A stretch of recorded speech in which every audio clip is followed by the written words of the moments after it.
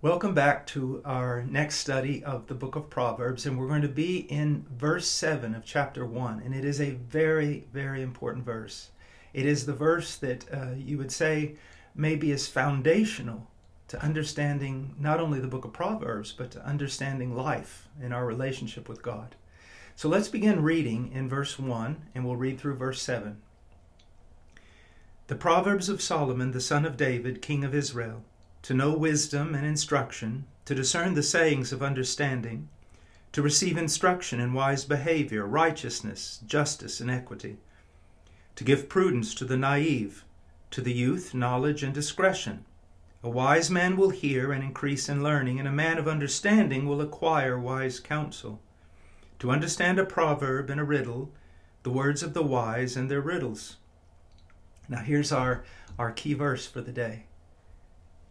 The fear of the Lord is the beginning of knowledge. Fools despise wisdom and instruction. Let's read it again. The fear of the Lord is the beginning of knowledge. Now, the first thing that we need to answer is, what is the fear of the Lord? You see, this type of speech today is often looked at very negatively. People will say, well, why should I fear God? God is love. Yes, God is love, and the Bible also teaches us that perfect love casts out all fear. So what does this mean? When the Bible talks about the fear of the Lord, I've got something written down here. It says, I want to use these words very carefully. It is a deep, not superficial, not just on the surface. It is a deep, a profound, another word we could use would be a genuine, a sincere reverence or respect for God. And when we say for God, we're talking about for God's person, for God's works, and for God's will. If you have a reverence for the person of God, you will reverence His works, and you will also, especially, reverence His will. Now, let's think about this for a moment. Around here, when we have a meeting, and we have a prayer meeting here at HeartCry, one of the prayers that will come up most often will be this. With regard to everyone who works here, we pray, Lord, increase our fear of Thee. Increase our reverence of Thee, our respect toward Thee. Now, we need to pray that, but how can we do that? I mean, how can we grow in our reverence and respect for God? How can we do that? Well, I have found that it's basically through one way, and that is the Word of God. You see, if I walk up to a person and I just look at them and they seem like a normal person, you see, I'm going to show them respect. But then let's say all of a sudden someone tells me he is the world champion chess player. Now, I've learned something about him that I didn't know before, and it increases my respect. That's amazing. Or say that he's a world-class mathematician, and I think, wow, I'd really like to know this person. Or I find out that this person was a missionary for 60 years in some of the darkest jungles in South America and served as a doctor. Now, as a person, before I learn that, I'm going to respect them because they're made in the image of God, regardless of who they are. But when I find out maybe certain things about them, it's going to increase my respect. Now, it's the same way with God. If you have just a small knowledge, biblical knowledge of God, it is impossible for you to have a biblical reverence for God. So where does it begin? Where do we learn to treat God with the respect that He deserves, with the reverence that He deserves? It's in the Scriptures. The more we study God in the Scriptures, the more we will see how great He is. And a word that's tied to that is worthy. He is worthy. He deserves more respect, more honor, more reverence than you and I collectively could ever show Him. He's infinitely worthy of reverence, of respect. Now, have you heard preachers say that God is holy? And I'm sure you have. And the moment you hear that, you think, well, that means God doesn't sin. Well, it does mean that, but that's not the primary meaning. The primary meaning is that, well, how can I put it? God is separate. That's what the word holy means. He's separate. That means you have everybody else in one category, not just men, angels, archangels, devils, demons, whatever. Whatever has been created is in one category. And regardless of all our differences, we're all in the same category. We are creatures. Holiness means God is in a completely other category. And it's not like, here's our category and here's God's category. But it's, here's our category and here's God's category. Except that God's category is infinitely higher than us. Let me put it this way. And I think you'll understand this. If not, ask your parents. There's a quantitative difference between maybe me and another man. Let's say that I'm 6'2" and weigh 190 pounds, and I cannot run very fast, and I'm not very strong. Then there's a football player that comes in, and he is 6'8", 325 pounds, and can run 40 yards in about 4.2 seconds. Now, we're both in the same category, but there is a quantitative difference. He's bigger than me, stronger than me, and faster than me. He's like me, but he's better than me. That's a quantitative difference. We're alike. He's just bigger, faster, and stronger. Well, the difference between us and God is not quantitative. It's qualitative. He's of a completely other quality, a completely other person. Sometimes theologians will even use that terminology, and they'll talk about the otherness of God. And I want you to see that. It's very, very important. That's why, sometimes if you watch some old movie, and they'll maybe a movie from England, and they'll talk about serving God and King, or giving your life for God and country. I don't want to be nitpicky, but that's really not that appropriate, because that's a conjunctive relationship. Do you see what I mean? God and country, kind of on an equal level, or God and King, together, hooked together with the word "and." Okay? But that's not really the case. God is not in a conjunctive relationship with anyone else. It's God. Period. Everyone else, everything else is separate from him. And to walk in the fear of the Lord is to have a right understanding of who God is. And then it's that understanding causes you to esteem him. That means you recognize his worth above all other things. As a matter of fact, if you took the worth of everything that exists apart from God, he's still infinitely more worthy than all those things. And the more you see him in the scriptures, the more your estimation of him will increase.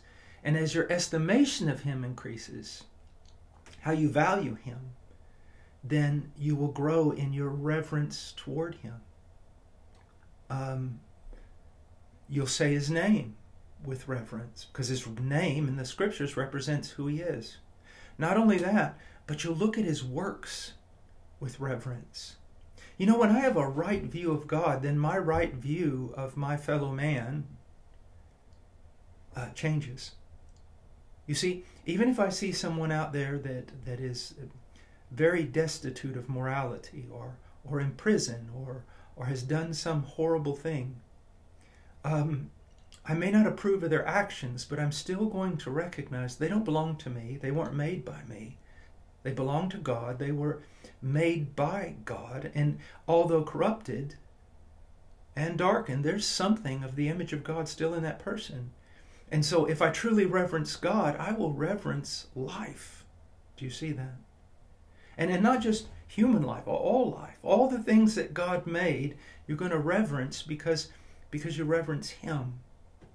And when you look at the sun and the moon and the stars, you're not going to reverence them because that would be idolatry, the most foolish sort of idolatry.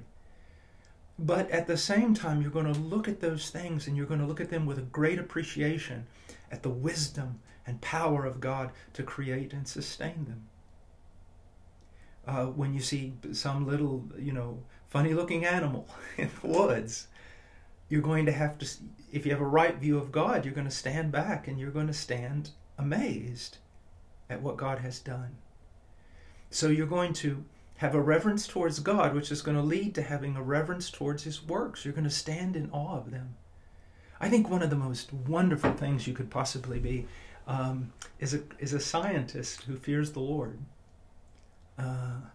Whether it be in genetics, whether it be in astronomy, whether it be in geology, whatever, to be able to investigate chemistry, to investigate all these things and know that they are displays of the wisdom of God. Even mathematics and theoretical mathematics, what a wonder it would be. Physics, knowing what kind of wisdom did all this. So you see how the reverence of God begins to cause you to have reverence for everything else. But there's one thing very special that I want to talk to you about, that the reverence of God will create in us, and that is a reverence for His Word. We will not just fear the Lord, but we will fear His Word.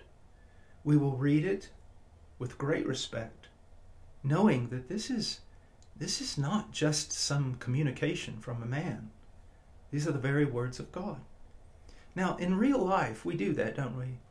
If I receive a letter from a friend, I may be very, very happy to get that letter and read it and see what's going on.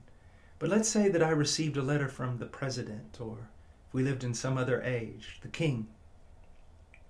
When that letter came to me, just knowing from whom it came would really change even the way I opened the letter. I'd probably be very, very careful not even to try to tear the envelope, you see, because of from whom it comes.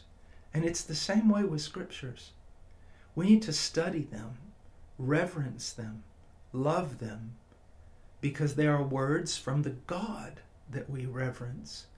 And now I don't want to be nitpicky or certainly don't want to be superstitious, but a lot of times the way we treat our own personal Bibles demonstrates our attitude toward the Word of God. I remember a preacher telling me a story one time about this very godly man, very godly preacher he knew, and that one day it was either before or after the church service, somebody walked by and knocked the communion Bible, off the table, and just kept going. And the old pastor got up and he didn't rebuke, he didn't shame the person. The person just went their way. But he said, I watched that pastor walk over there and kneel down and pick up the Bible as though he was picking up something so precious. And then he folded out the pages that had gotten crumpled, and then he put it back on its stand and adjusted it just right. Now, of course, you can do all that thing and all that type of thing and be a hypocrite. Yet at the same time, I believe the way we treat our Bibles sometimes is a display of what we think about them. You see. But be very careful. You can also, treat the Bible physically so respectfully, but you dishonor God and dishonor the Bible by not studying it. Or by not applying the things that are in the Word of God. So realize, true reverence is practical, and it will manifest itself in a way that will let you know that it's real reverence. Now, let's look at something else here. It says, the fear of the Lord is the beginning of knowledge. The beginning of knowledge. Which would let us know, reasonably, without the fear of the Lord, there is no knowledge. That even though you may have an extremely high IQ, and you can consume facts, real facts, because of your lack of the fear of the Lord, you won't be able to put them together properly. And they won't come to their proper end leading you to be a better man, a better woman, and more devout to God and more devout to God's creation. So it's the beginning. Now I want to look at 3 ways in which we can look at this. First of all, to say it's the beginning of knowledge, it's the foundation. It is the foundation upon which we build everything. You know, when I was in Peru, we built a lot of very rustic churches out of adobe mud. And the one thing that you knew is the stuff is pretty durable. It's an amazing material. And if you build an adobe building right, it'll last through earthquakes where concrete buildings won't last. But the big key is digging deep enough and laying a foundation. That first layer that you lay has to be stable. Because if it's at a wrong angle, if it's built out of weak material, if something's wrong there, then everything else is going to be messed up. Now in the Middle East, you know, we hear of Jesus being called the cornerstone. Well, they would build, there would be one type of monolith, a very large stone that would be erect and upright, and all the other stones tied into that. The walls, all the walls tied into that one cornerstone. And if that one cornerstone was off, everything was off. If it was weak, everything else was weak. And that's the same thing. It doesn't matter how great your IQ is, how smart you are or think you are. Just know this. If you're not growing in your reverence, your esteem, your appreciation for God, and that's not influencing your life, then all that knowledge is probably going to do more damage than good. Now, another way of looking at it, it is the first step in the journey of knowledge. You see, first steps are really, really important, because if you're supposed to go that way and your first step is that way, it throws absolutely everything off. And sooner or later, you're going to recognize, hopefully you're wrong, but you're going to realize you have lost a great deal of time. And you've got to backtrack all your steps and then start again. After much effort and time has been wasted, you've got to start again. You've got to start all over. But listen, young people, there's no need to do that. There's no need for you to leave your homes and be rebellious and come out from under your parents' teaching about Christ and about the Word of God and about the fear of the Lord and run out there for 20 years and basically destroy your life and then come back with this wonderful testimony that God saved you. Well, it will be a wonderful testimony that He saved you, but why spend so many years wandering? Why not take your first step in the right way and then stay in that way? It's an ancient path. It is an ancient path. And it's well marked by the Word of God. So start off your journey growing in a deep reverence for God. It's that first step that will lead to a proper journey. Now, another way to look at it, it's a lens. Look at it as a lens through which we interpret everything else. Someone comes up to me and tells me, let's do this. And I recognize, well, no, that's contrary to the will of God. You say, well, that's good. Well, it's good, but it's not enough. Because a lot of people know that they're doing something contrary to the will of God, but they don't fear God, so they do it anyways. But if I can look through the lens of the fear of God, and someone says, do this, and I see in the Scripture it's wrong, the fear of the Lord is going to cause me to not only recognize it's wrong, but to retreat from it. And in some cases, as it says in various places in the Old and New Testament, to run from it, to run from evil. You see, to interpret things through the lens of Scripture and through the purpose that you and I have, which is to live as men and women who reverence God and walk in a deep reverence for Him. Now, a last thing, we can treat it as something of a moral compass. You see?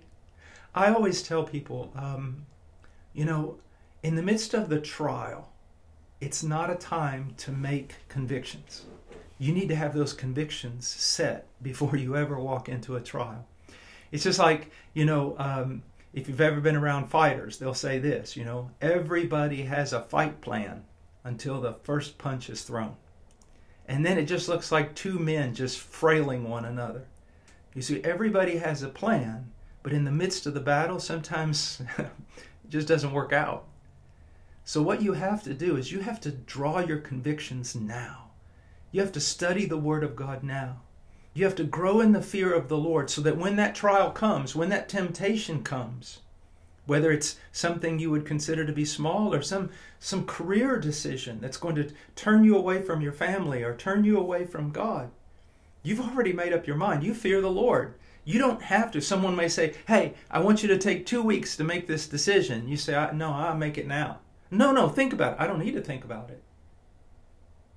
I made this decision long ago before you ever put this question in front of me.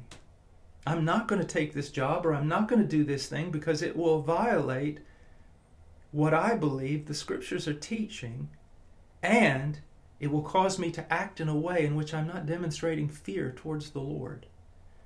So the fear of the Lord is like a foundation of a house that makes it strong. The fear of the Lord is like a first step in a journey that heads you in the right direction from as we used to say, from the get-go. And then it's also a lens through which I can look and interpret the world. What's right and what's wrong. And it's like a moral compass that's going to always set me on the right course, which is, the goal, the will of God.